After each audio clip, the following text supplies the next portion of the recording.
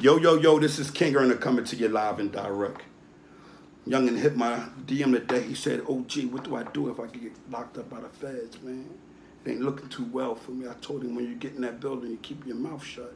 If you're coming on rich to that building, I'm going to tell you like OG Sloan told me from out Southwest. He said, Youngin, we was up hunting, and he said, Youngin, when you go down there, man, don't talk to nobody. He said, I see you. You always talking to my youngin, Corey and them. He said, listen to me. You're a good dude. When you get down to FDC, don't talk to nobody. I said, damn, it's like that? He said, yeah, man, they all tell him down there. He said, look out for the ones that you say that's your friends, because they'd be down there, and they'd be working, and they'd bang you because they know that you're friendly with them. So, you know me, man, I just tried to carry out what the OG says. So when you get in the cell, now FDC, the first thing they do is they ask you all these questions, and then, you know, Sloan already gave me the game. He said, don't sign nothing on that joint except for your mail. Where you want your mail from and your phone list or whatever the case may be, that's it. I done that, boom. Got on the block, here come people. Hey, I sound like a mocker. I was ignoring individuals because for the most part, you could see it in their eyes, they lost already. A lot of them was running around with slippers on. So I really knew something was going on because everybody is too comfortable. I can remember about 4 or 5 dudes getting called out on them being rats, and it was kind of silent the way they done it. You know, the people that was calling them out, like, yo, you know, we told you, you don't want to cross the street, And I was just still minding my business, and my thing was, what was next? I went to arraignment. When I get to arraignment, they was like, everybody in this cell, everybody in that cell, everybody in this cell, but hold on, the people in that cell ain't no good. So I just kept my mouth shut. I noticed when I would go in the cell, it always was just one dude, man. He not living no more. He told on my brother, man, the guy's dead. He's dead now. He died from a massive heart attack, but he told on my brother, ML, you know what I mean? He told on him, and he came with all these lies, but at the time I didn't know ML. Yeah, man, I didn't, you know, I ain't telling nobody, blah, blah, blah. The guy name was, boy name was Mustafa, if I'm not mistaken. He had a heart attack. He had a massive heart attack, and he died. Well, he told on ML on the case that they had, a gun purchasing case. Put him all in there, put him in a bad situation, but I didn't know nothing about paperwork, so the boy only showed me his PSI, and his PSI was clean. And everybody down there said PSI was it. So when I heard people talking, I'm like, damn, that's crazy. Main man feed me and anything. But I don't know ML at the time. So he keep asking me, every time he bring me a bowl of food, good as hell too, man. They had a microwave or whatever, the oven down there. He bringing me food, and yeah, man, this guy in the 30, bringing me mofongo and all these different platters that I never had in my life, and it's good. And I'm eating every last bit of it. Yeah, man, no. But one thing I never done was talk to him about crime. I still just, damn, man, that's crazy, man. You thoroughbred, man. Let me see that. God damn, man, they think that when I get back up to Greater Foot, man, I'm going to tell Si and everybody, man, you a good dude. He like, yeah, he kept asking me things, though, like, what happened with you when, so I'm like, what are you talking about? I don't remember that. He like, oh, all right, that's how I knew you. I knew you through this person. I gave y'all a story about how Zugard was. He was a pure rat, and he didn't rat at the time, and he was just trying to get the heart to do it. I waived my arraignment, praying that I go back up to my jail and get the writ back down, and by the time I get the writ, I'll be going out because I was just waiting for the parole board to fix it, because they paroled me to a home plan, but once the feds got me, they had to reword it and parole me to the federal detainer. So I'm like, damn, I'm gonna go back up to Huntington and get bail. I mean, get parole, and I go down there. They probably give me a bail. Nah, got there. Huntington was like, no, we'll see you when you get back. Got a writ for next week. I'm like, what? Before you know it, I'm down Greater for another 10 months waiting. They come get me. When they come get me, they take me back to the federal building. So I'm down there, and my whole thing is like, it's a whole new block, but it's a couple of individuals that I remember. When I seen the dude Zugar, he looked sick, like he was dying. I'm like, God damn, what happened to him? But he had bit the cheese.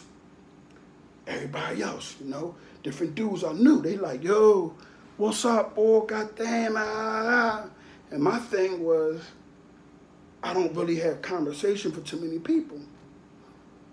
But I noticed that certain individuals would come around me and they would try to bang me, man. And one of the boys' names, his name gonna come to me before this is all over with. But he was a rat. It's coming to me. His name on the tip of my tongue. But he always was like doing rat stuff, though. You could tell. And he would talk real fast. What's up, man? What's going on? Hey, what's going on? Hey, what's going on? Hey, what's going on, man? Hey, always smiling at me. Hey, slippers on him. This nigga just got the raps, man. So, you know, when my crew got real tight, man, my crew, we had the tightest crew, man. It was just us, those of honor, man. There was a few other dudes on the block that was good men, but for the most part, it was like us and like 3 other people that probably wasn't telling or that wasn't potentially on their way to tell. And it made me look at life different. I lost my grandparents. I lost my grandmother and majority of my whole immediate family within a week time on that block. And I began to understand that, you know, the streets wasn't for me no more. The more the tough street guys came in, the more I seen them break. I'm telling y'all, y'all don't gotta go across that street. You could perform. Perform. Listen, I don't wanna go. Perform. And you won't go. How your lawyer call, I don't want to go. If they take you across there, you sit in that cell. I don't know what you're talking about. It's called a profit hearing. It's where a lot of these guys go to, man, to try to get some type of leverage. A lot of them rats be trying to figure out what they can get out the information from them or what they know. And my thing always was, why do you care about what they know? All I got to know is that I'm in jail. They know enough. Bottom line, trial me. And that's it. You'll find out that dudes is looking for a way out from the gate. That's their goal. They want a way out. Their goal is to try to figure out how they can get out of jail, right? And get back to that girl they lost. Yeah. And like I said before, somebody might have missed my joint before. They'll send, the feds will know your family. They'll take the letters out of your mail and send them off to like 5 different other female that you might be writing to. And boom, try to get them to go in on you too. Or try to get you to break more. Oh, I can't go on no further. I can't. They all left me. No, you got to stand tall because at the end of the day, the people that you was hustling with or you was doing negativity with, they ain't asked you to, they ain't put nobody put no gun in your head and say, you got to hustle every day for the rest of your life. And if you don't, you're dead or you're a goner. And if they did, I'm pretty sure most street dudes know how to handle that. Okay, I'll hustle for you. When they come back, you do what you got to do. But at the end of the day, you're protecting your life. You're not being a slave. You know what I'm saying? And what ends up happening is you won't be a slave in jail too, because they're going to work you in unicorn like you a slave. But the building, that building out 6th and Market is so trifling, so horrible, that the people that's taking you into the courtroom, they be telling you, like the clerks, watch yourself. You're in that cell. You might want to keep your business to yourself in that cell. And you'll be like, man, shut up. Okay, shut up, Mr. Shut Up. Walk in that courtroom. You like, God damn, there go my celly and other dude I was sitting downstairs talking with about a month ago, telling them everything. So you got to watch your mouth. You know, a lot of people look at my videos and they hate it. They hate me for it. They hate me for it. And y'all got to understand, the reason why they hate me for it is because if they didn't tell already, they got goals. Anybody that hate this type of conversation on these type of jewels that I'm giving you is only an individual who's willing to bring everything down just because they were hustling. Now some will say, well, if you changing, aren't you supposed to be on the law side? The same law that killed Trayvon Martin? Are you gotta be kidding me? You think that I'm gonna care? Or they got a job to do. They get paid for 8 hours. And a lot of them agents get paid for a lot of overtime. My thing is, I know me. I don't know everybody else. I know me.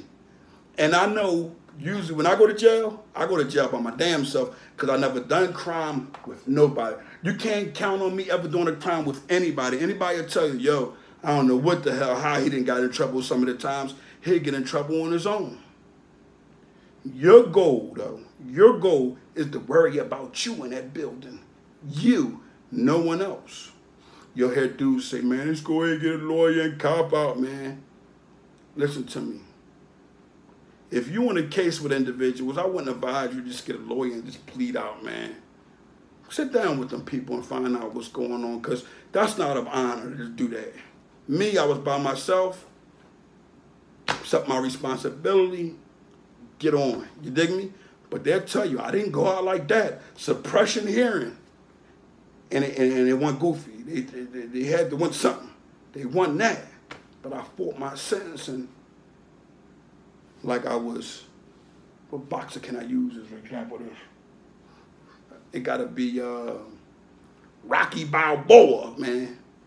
I fought my sentencing just like that, and I came out well. But at the end of the day, I got some time. And the time I got, of course, it take you away from the family. And I was already doing 6 years on another bit. So imagine that. This is when people talking about, oh, man, I've been tested. Imagine you at the door of the other bit, and they come and they say, I got you on that. We need to know this. A lot of you dudes going to try to get home to that pussy. A lot of you dudes going to try to get home to that money. A lot of you dudes going to try to get home to that car. A lot of you dudes going to try to get home to your children.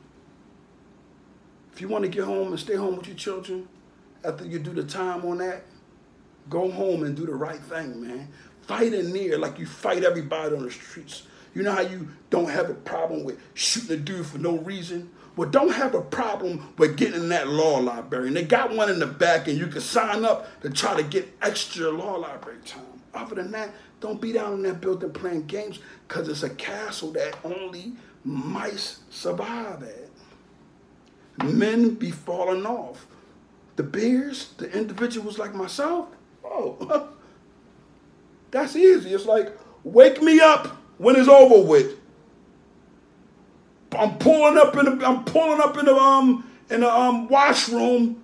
Somebody wake me up when it's all over with. From the back with it with these and everything, push-ups, dips. Yeah, it's gonna be over with soon. And that's what I done. I stood tall. A lot of people don't get a chance to say they stood tall. The youngins are the ones that's falling victim to it. Now imagine this youngin. You run around in the street, running around. You're supposed to be this big G, right? People trying to kill you on the streets, right?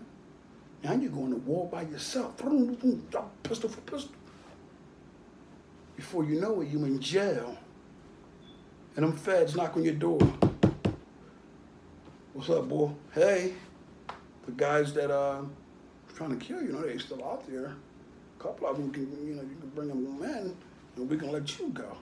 And that's what a lot of weak dudes do, because a lot of them be scared of that smoke anyway. So they'll go ahead and bang individuals that they had problems with, right? And then turn around, come back out here in the streets like nothing ever happened, man. Then you'll find out like 3 or 4 bits later, like, yeah, the boy had told him so-and-so. Yeah, that's why they had let him out and gave him